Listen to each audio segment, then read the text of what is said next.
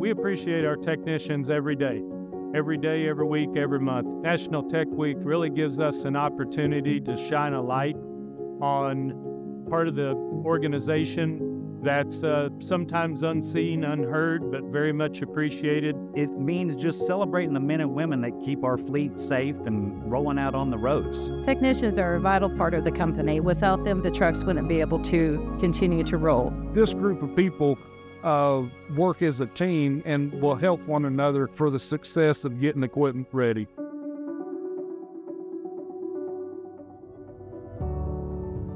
My dad worked for this company since before I was born. He's always enjoyed working here, seeing him go through this journey of 45 years with this company, just seeing it with my own eyes is really what makes me want to be around here for the long time.